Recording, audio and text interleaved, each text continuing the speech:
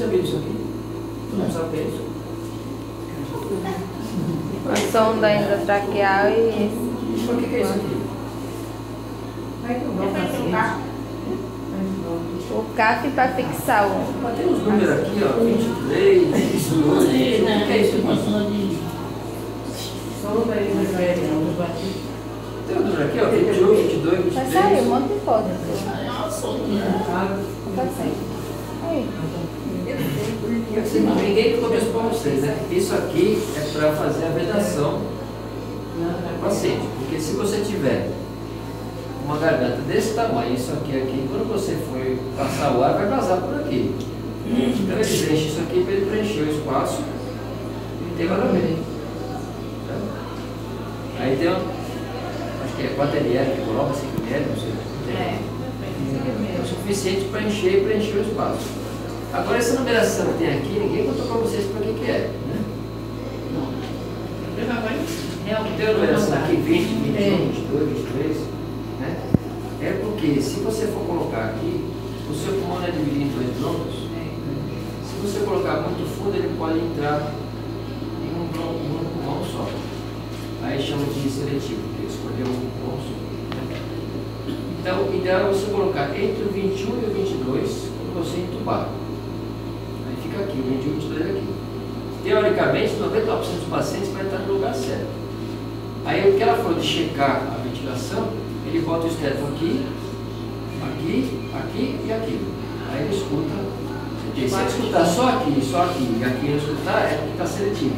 Aí ele puxa um pouquinho o tubo, abarra de novo e escuta outra vez.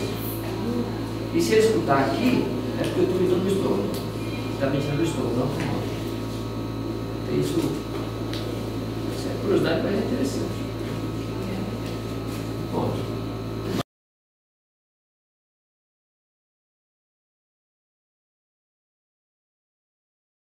Ensure that the equipment is prepared and check that the laryngoscope is working and the cuff on the tube inflates and deflates properly.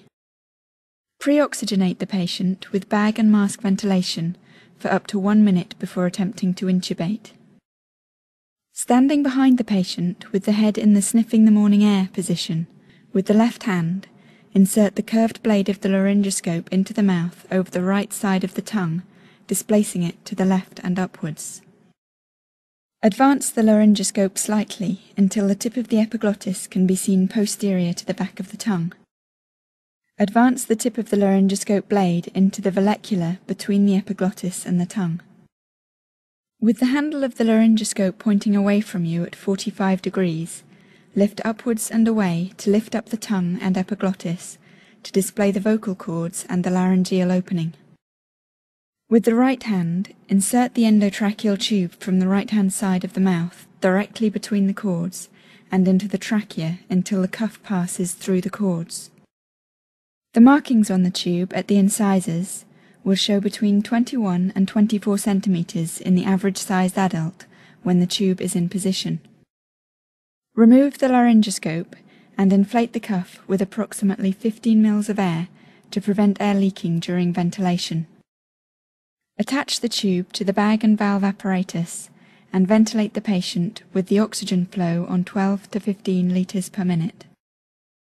Confirm the position of the tube by auscultating over the apices of the lungs, the axillae and the stomach. If it is not in the correct position, deflate the cuff and remove the tube. Resort back to bag and mask ventilation and repeat the intubation process from the beginning. If the tube is in too far, the right lung will be ventilated only via the right main bronchus. If this occurs, deflate the cuff and withdraw the tube 2 to 3 centimeters. Re-inflate the cuff and recheck the position. When the tube is in the correct position, tie it in place with cotton tape and attach the tube to the ventilating apparatus and ventilate the patient.